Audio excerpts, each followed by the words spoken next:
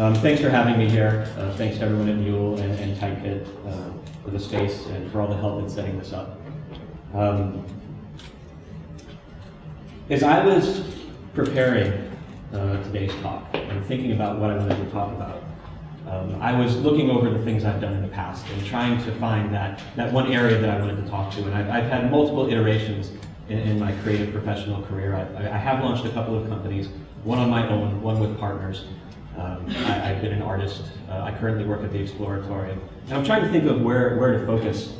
And I get a phone call, and this is a true story. I get a phone call from a buddy in New York, someone I've known a long time. And he calls and he asks me, he says he has this idea for a website. And he wants to know what to do. He's struggling. Do I launch a business? Do I just put this up? And I find as I'm talking with him, I slip into a very familiar rhythm. This is a conversation I've had over the years many times with folks who have ideas, and they wonder what to do with them. Particularly those larger ideas, you know, those ideas that gnaw at you, that just kind of find a way out, and they feel big. They feel bigger than you, and you feel compelled to do it. But there's a million and one ways to do it. How do you do it? Why do you do it? All of those questions. And as I was talking with him, I realized that not only have I had those conversations with a lot of different creative types, I've had them with myself. And having these multiple iterations, there have been these points where I've been asking myself those very questions. And I thought instead of focusing in one area, that would become today's topic. And in doing so, I perhaps get to talk about my own work a little bit, share how I've wrestled with those questions. I don't propose to have answers. I'd watch out for anyone who does say that they have an answer to whether your idea is good, or should you not pursue it, or how. But what I'm going to suggest through today's talk is a series of questions that you would ask yourself, a series of considerations that you should keep in mind as you decide, do you pursue an idea, and if so, how? So, starting off, you have an idea, right? And again, it's that idea that feels interesting to you, compelling to you, perhaps bigger than you, and you feel the need to realize it.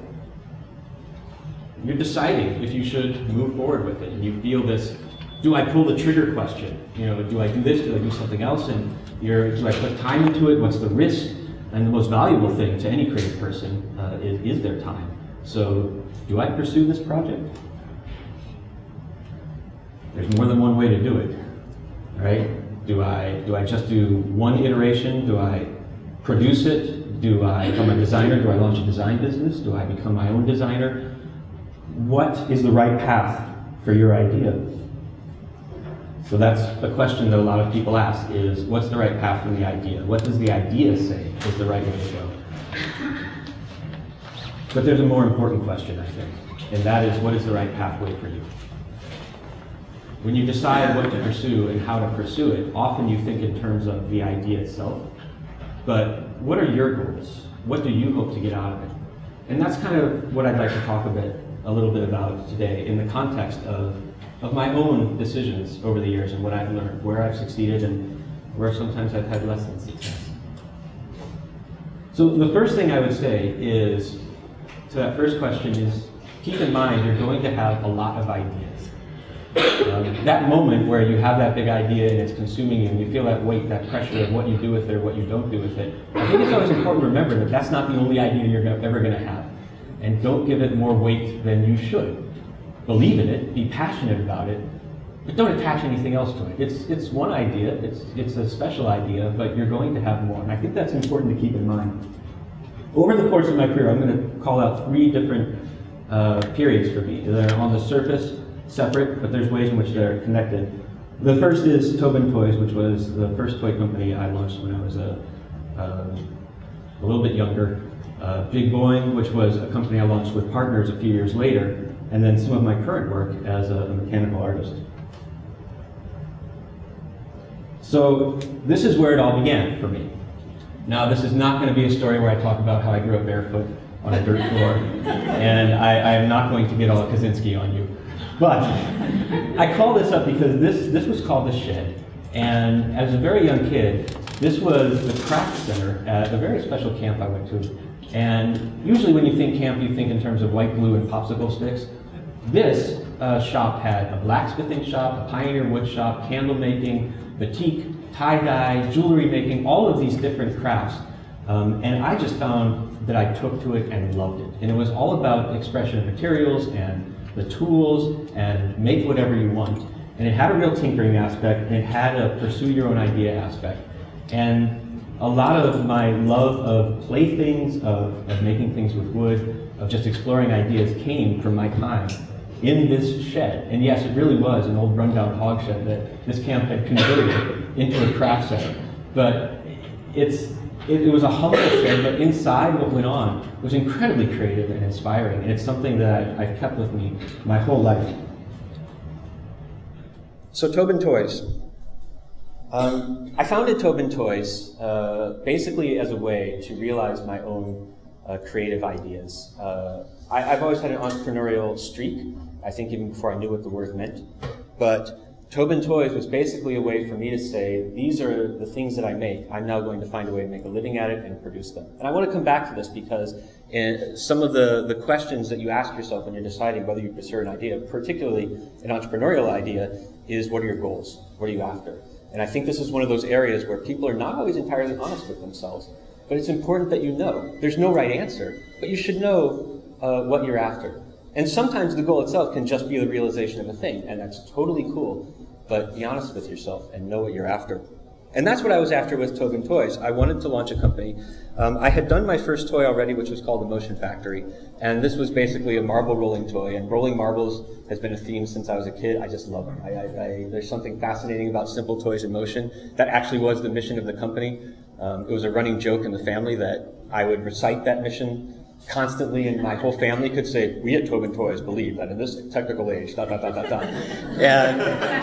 you know, we make light of it, but it was important. And those goals, those missions, they guide your little decisions. Because it's not so much, and I'll talk about this later too, when it comes to an idea that you have an idea and then it's done, or you have now had it so you're good.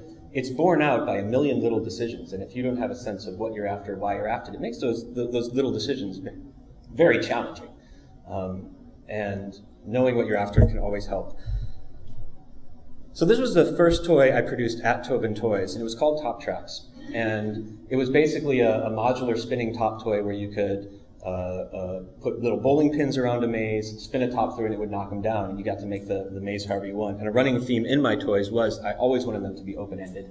I always wanted them to be crucibles for creativity, not so much for myself, but for whoever's using them. And this was where I had one of my first big lessons in Top Tracks. There's a notion that there's certain mythologies around ideas, and there's a notion that you have an idea, right? Then you stick to your guns and you bully your way. You bully that idea's way into the universe, right? And you do it by just standing firm on what that idea is. And there's a certain truth in that, but there's also a certain mythology in that. This was my first attempt at doing that, where I said, this is the wooden toy that I want. It has to be made just so. It has to be this kind of material, this kind of size. And what ended up happening is I created a $50 toy that weighed about 10 pounds, and you know, it cost too much to ship around the country, and it didn't do so well. And this was the first toy in my new company.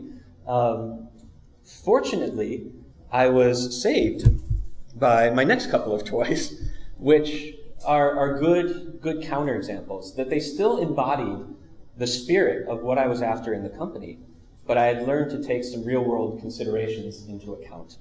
And these toys were Fridgets and String-em-a-thing, and Fridgets was indeed a success and is still on the market. Fridgets was a rolling ball maze, a Rube Goldberg machine that went magnetically on your refrigerator, and String-em-a-thing was kinetic art for your walls. Imagine a bunch of pulleys that you would stick on the walls, and you put little paper doodads on them, and you'd pull a string, and your whole wall would be in motion. And it even had in it a little attachment you'd put on a light switch, where this was before your iPhone. So you could pull a ball on one end of the room, the string would go all around your room, and the little contraption would turn your light switch off and on. Awfully fun for an 8-year-old kid. So these two toys did well. Fortunately, right as the other one wasn't doing so well, and I had a company. And there's a couple of things I'd like to say about these two toys in the creative process, in the context of ideas being done at the moment of conception and how you launch an idea. The first is String-em-a-thing. it actually started off as a contraption. It did not start off as, kinetic art for your walls. Wanted some way of being able to manipulate your whole universe through string. And that was the goal.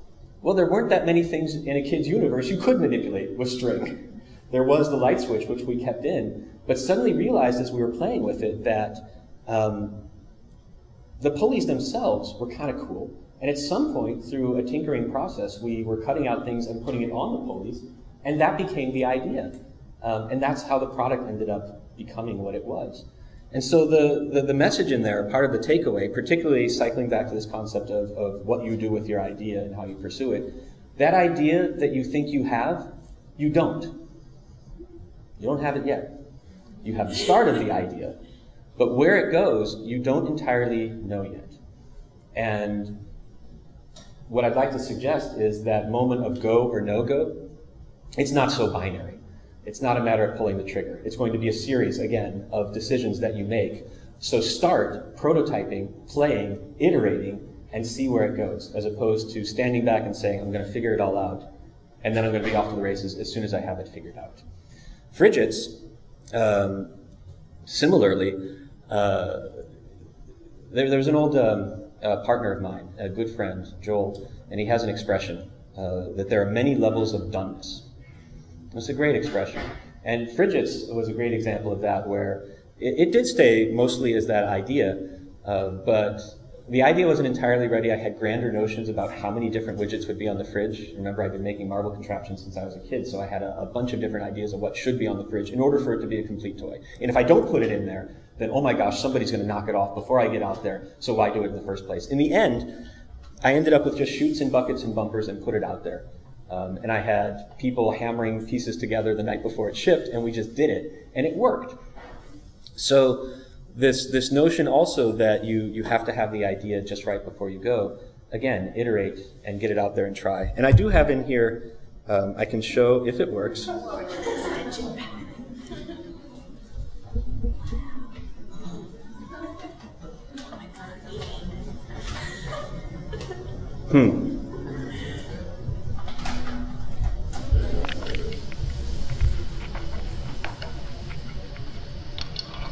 And this video, by the way, I pulled off of YouTube. Most of the videos I'm showing today, if I have time, they're just people using the product.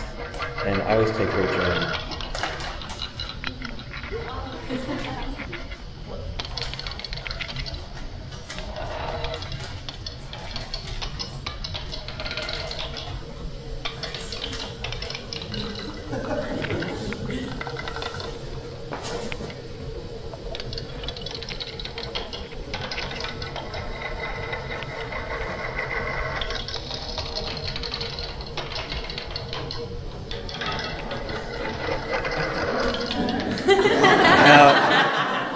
That last part I love, and again suggests something that makes me proud of a toy I've created and something I look for in other toys or any product, which is somebody using it in a way in which you didn't intend.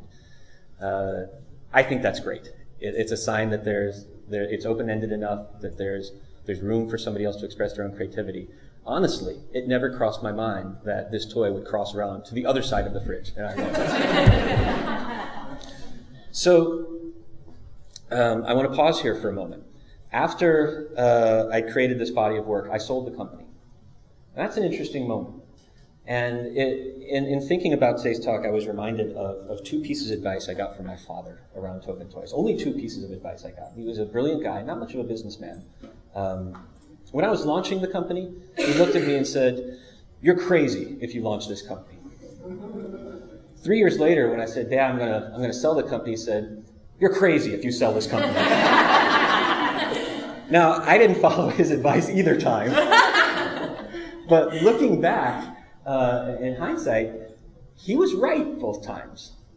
And it's interesting. How could he be right both times? That launching this company was crazy, and selling it was crazy.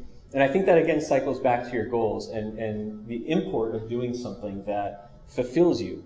So launching a company, anyone here who's creative and has tried to, for lack of a better word, monetize their ideas or make a living off their ideas, you know that natural tension between your creativity, this notion of the pure creativity, if such a thing exists, and what it takes to realize it in the real world and all the stuff that goes along with it. So in launching the company, this particular company, I was naive. I had no idea what the hell I was doing. I think my father knew, but I did it anyway. And I didn't do it because I wanted to run a company. I did it because I wanted to realize my ideas. And that's not a reason not to do it, but again, it's important to be conscious of that because you should know what you're getting into as much as you can. And when it came time to sell it, I think implicit in his advice not to sell it was his sense that I wasn't clear entirely about why I was selling it. When I started it, I did have a business plan, and it said, sell this company. But I think I did it because I didn't necessarily want to do all of those other things that went along with having a company. I like to have my ideas. I wanted to be an inventor. You know, sales, production, logistics, all of these things, money, finance, raising capital, all these things that go with it. They're not necessarily about inventing toys. They're something else. And you have to, if you're going to undertake it and make that your focus, part of you should like that, or at least accept that you're going to be doing it.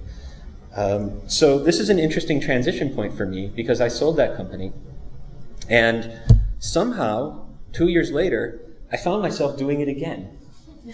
I launched another toy manufacturing company, and I had an interim period in between where I did start some of my own art, which I'm going to come back to, and I did some consulting, and I was licensing ideas.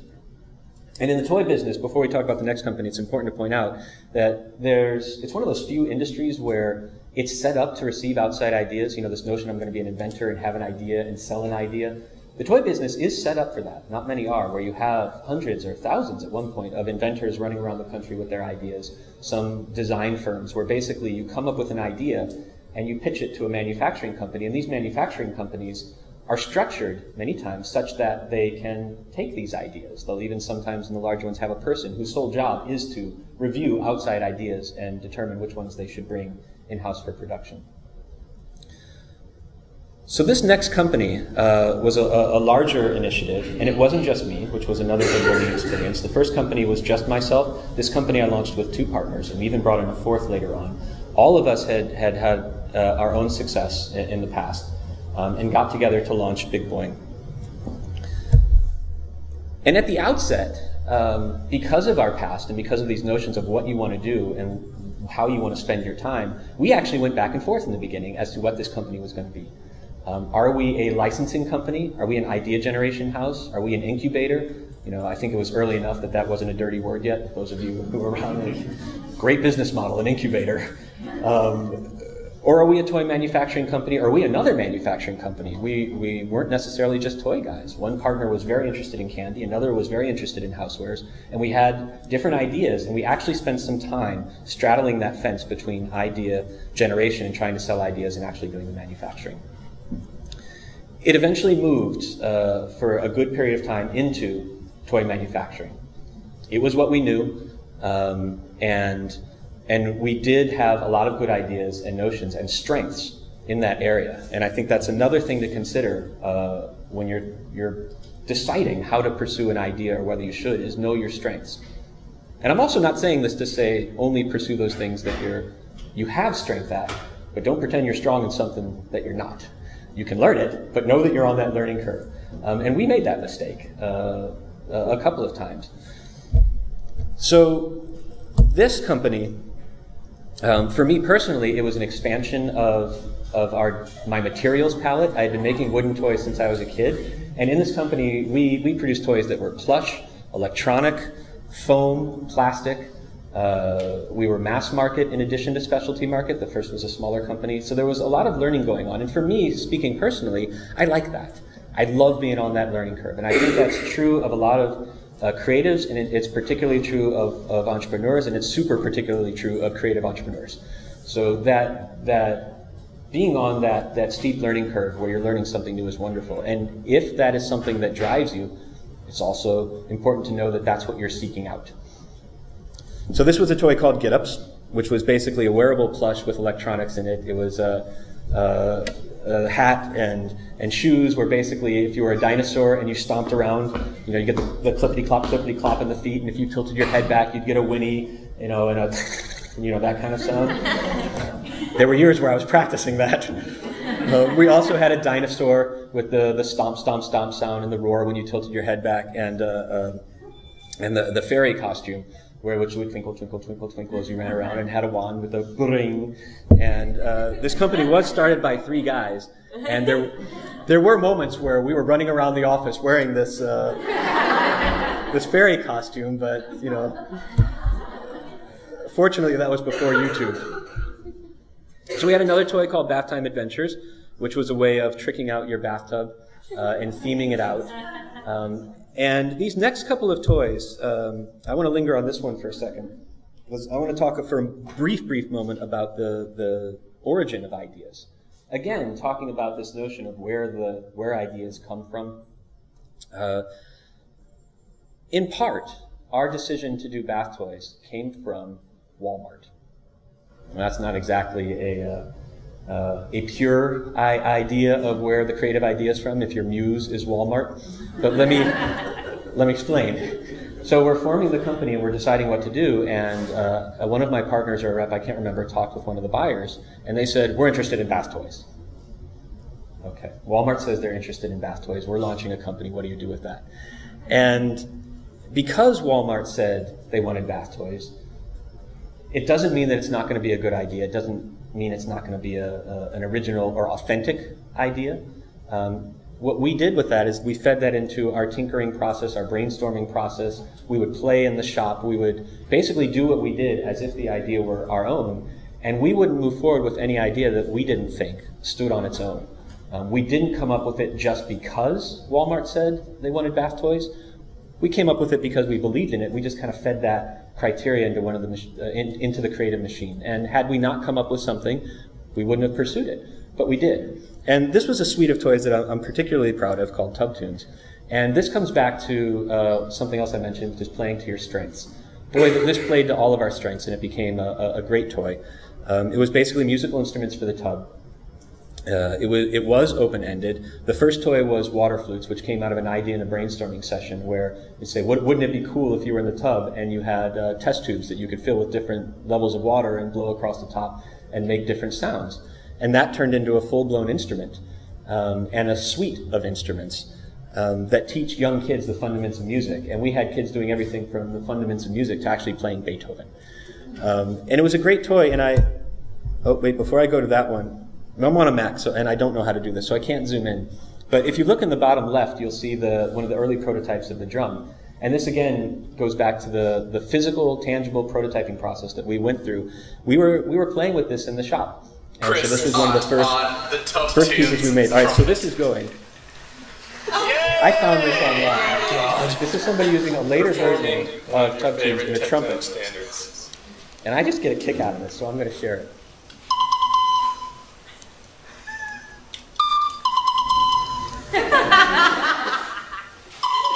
Note, this is not a 3 to 5-year-old.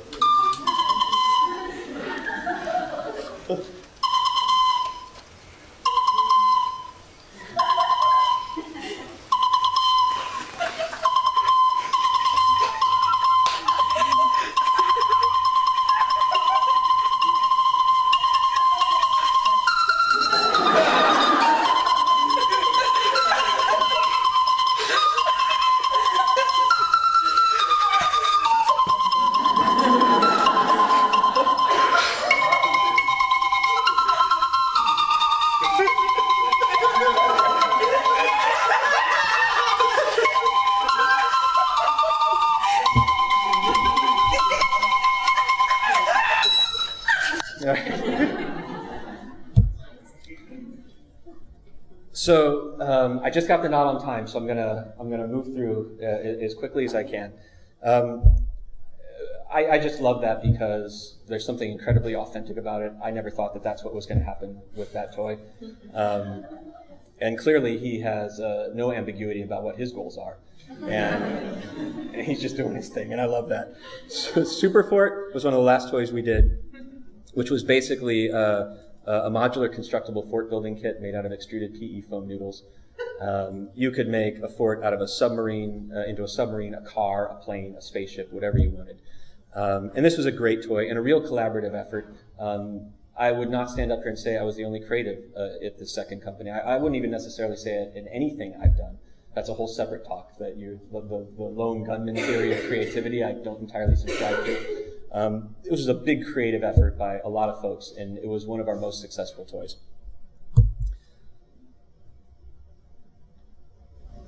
We sold that company too. And I think in part because, again, of that dialogue that I mentioned at the beginning as to what we wanted to do. Do we want to have ideas? Do we want to just do toys? I think both times, even where in both of my companies where we wrestled with how you want to spend your time and what you want to do, I was fortunate enough that the toys that we created were successful enough that we could sell and move on to other things. And that happened both times. So that left me again saying, how am I doing on time? Wrapping it up, okay. So I'll go through this briefly, which is my current incarnation in my own creative pursuits as an artist. I love making things, and as I've answered these questions for myself, I don't dislike a product. I like it. I don't dislike launching companies. I like it. In all likelihood, I will probably launch another one. When I follow my own advice and have the right idea and have faith in how it will fulfill me. But right now, I'm spending my time creating one-of-a-kind kinetic playthings that I'm calling art. And really, these are just like the toys I used to make in that shed that I showed in the beginning. They've just become a lot more sophisticated. And I have the tools and materials now to do all kinds of neat, complicated things, including, as I run through, a clock that tells time with rolling marbles. Outer is minutes, inner is hours, and this is something I wanted to make ever since I was a kid, and I just love taking the time to make this one thing, knowing that I don't have to make 100,000 of them afterwards. I can just do it the way I like. Ironically, I still have habits from the toy biz that I cannot give up, where I create this in SolidWorks, and if you wanted to scale that up, and there were 100,000 people who would pay what that cost, I could do it. But I don't know if the market is there for that. I've done installations that are open-ended again and participatory, and this was at a Bay Area Discovery Museum where, again, I created a large toy that basically has a bunch of kids in it as opposed to playing with it. And I'll show quickly a slice of this, which is a mechanical pixel display that tells time with kind of Othello pieces, black one side and white on the other. And this again is a contraption that is just something I wanted to make. And cycling back to the goals, the goal doesn't have to be money, but if it is, you should be clear about that. In this case, it was the joy of making it. That's what I wanted to do. And the joy of sharing it with people, and hopefully they feel the way I do making it when they experience it.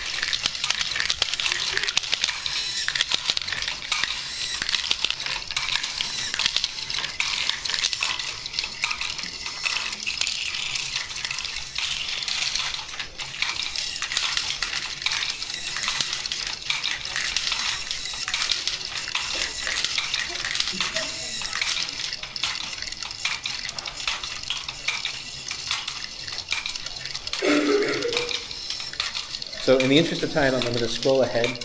I'd love to play this one all the way through, but I will have it online if folks want to check it out. And the final piece is one I just created, which is another mechanical contraption, a scissor lifter that brings a marble up to the top over a period of many minutes with hammers that are reciprocating back and forth, driving a scissor lifter up to the top, which brings a marble up to the top, which comes down the swinging buckets, and is really cool. Is that good? That's good. All right, so can I have one more minute at the end? One more minute. And I'm going to scroll past this. All right, I want to wrap it up. So just in summation, partial summation. Remember, you're going to have many ideas. It's not the only one. You're deciding whether you should move forward with it. Careful of the word should. It's not necessarily an either-or decision. Test it, prototype it, iterate it, bring it into the world, and see how it goes. Which path is right for you? Know your goals, be honest about your strengths, and do whatever fulfills you. And I'd like to close there.